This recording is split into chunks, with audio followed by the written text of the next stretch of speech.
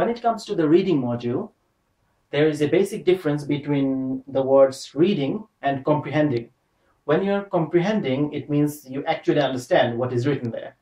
So when you start the reading module, do not just straight away dive into the actual text.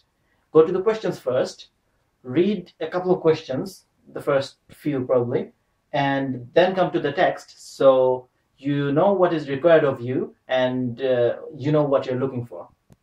There are a number of segments, which is actually a certain type of questions in different segments in each of those 3 reading passages in the reading module.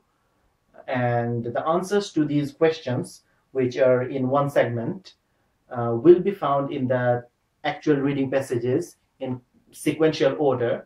That means that if number 27 to 29 is one segment of questions, then if you find the number 27's answer in one place in the reading text, then highly likely, almost surely from experience, number 28 and 29's answers will also be in a sequential order, which is after the answer of number 27th, not before that. In the reading module, there is one type of question which is detecting if a statement is true, false, or not given.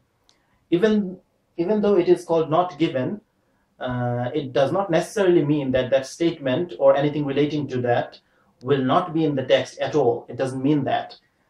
You will find most often, usually, there will be something that is pretty much similar to that statement in the question, will be in the actual text. You will find it there, but it will not totally agree or disagree with the statement in the question.